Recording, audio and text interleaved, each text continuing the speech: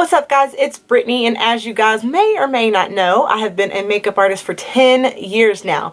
And in sharing tips and tricks with you guys that I've learned over the years as an artist, my goal is really to just create videos that are both fun and informative, as well as tutorials that are actually easy to follow. So today's video is all about what skin type am I? Just to set the foundation of the video, there are 4 different skin types that are most popular or commonly referred to, and that's oily, combination, dry, and normal. But I personally would add to that list and also consider dehydrated as a skin type. So let's go through the first skin type. And this one, the reason why I chose to do this one first is I feel like this one is the most used and abused. And that is the oily skin type. I swear y'all, everybody and their mama thinks they're oily. I remember when I used to work at Sephora and people would come in to look for foundation, they'd be like, I'm oily, I'm oily, I'm oily. And I'm like, Lord have mercy, everybody is oily. So let's talk about what it actually means to be oily. People who are oily tend to have almost like a wet look to their skin. And not only are they only oily in the T-zone, they're oily all over their face. These are people who struggle to keep their foundation on for even 2 to 3 hours. Now, if your skin gets a little oily after, I don't know, 6 hours of wearing your makeup, you may not be oily. I have a friend, I'm not going to say her name, but she knows, if she watches this, she knows exactly what I'm talking about. And I did her makeup, she modeled for me, and she's legitimately oily. And y'all, when I tell y'all, I used all the tricks in the book and her skin was still glistening and shining after like 3 hours of wearing that makeup, because she is legitimately oily. And the trick and the key to oily skin is to making sure that you control it and that you properly cleanse your skin and that you use products that are not going to agitate your sebum production. Now that leads me into our next skin type, which is combination skin.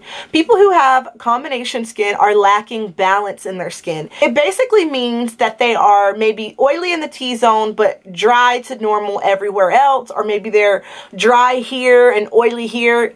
They're all over the place basically. And the secret to combating combination skin is to use products that are going to bring harmony and balance to the skin, and also using products for the different areas of your face. So if you're oily in your T-zone, maybe you use a mattifying primer to control that, whereas you may use a more moisturizing primer on the rest of your face. The next skin type is normal. I don't really need to say much here. These people aren't oily, they're not combo, they're not dry, they're really just right there in the middle. I would consider myself normal, and I would also say that one way to achieve, quote, normal skin is to use the proper skincare products. Y'all know I'm all about skincare and prepping your skin before you do your makeup, and I think that is the biggest thing to normalizing your skin. The next skin type is dry. Now, with dry skin, a lot of people would tell you exfoliate, exfoliate, exfoliate. But with dry skin, yes, exfoliation is super important to making sure that the new skin cells are nice and supple and that the dead skin cells are gone. That is definitely necessary. However, with dry skin, you can definitely be susceptible to over-exfoliation. Over-exfoliation can cause a ton of irritation and a ton of texture in the skin. But for dry skin, the secret is hydration and moisture, and more hydration and more moisture. So with dry skin, you should be using a super hydrating moisturizer, you should be using a hydrating primer, you should be using a hydrating foundation, and not too much powder. And with dry skin, I'd even recommend going in with a hydrating finishing or setting spray. Now, the last skin type I referenced a little bit in the intro to this video, and that is a skin type that I don't think is classified necessarily, but I consider it a skin type because as a makeup artist, I've seen it countless times, and that is skin which is dehydrated. And to me, a sign of dehydrated skin is flakiness and texture with shine over the top of it. So a lot of times people who are dehydrated actually confuse themselves to be oily. So basically the way your skin works is when it's dehydrated, what'll happen a lot of times is your sebaceous glands will overproduce oil to compensate for the fact that your body is trying to tell your face that it is dehydrated. So if you're dehydrated, you may actually produce more oils, which would make you shiny, which would then clarify the reason why you have texture and flakiness with oil on the top of it.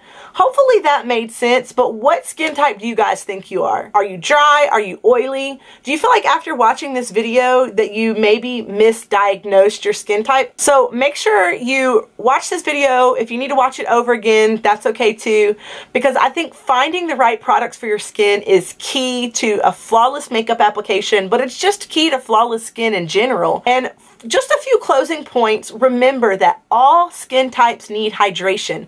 All skin types need moisture. Even if you're oily, even if you're dry, even if you're combo, everybody needs hydration. Now, I can do a video that goes a little deeper into the difference between hydration and moisture, but for today, just know that all skin types need it. Another thing I wanted to add is no matter your skin type, clean skin is happy skin. So when it comes to your cleanser, that is the biggest thing, to make sure you are getting a cleanser that is for your skin type. Because if you're not getting the proper cleanser for your skin, all the products that you put on your skin afterwards are not going to work as effectively or be able to absorb as effectively. But that's pretty much all for today's video. Honestly, this was a super quick, informative video to just kind of set the foundation for potential videos in the future. So comment below and let me know, what is your skin type? Do you feel like you, quote, misdiagnosed yourself when it came to skin type? I'd be curious to know. But for now, that is all, and thank you guys so much for watching. Love you.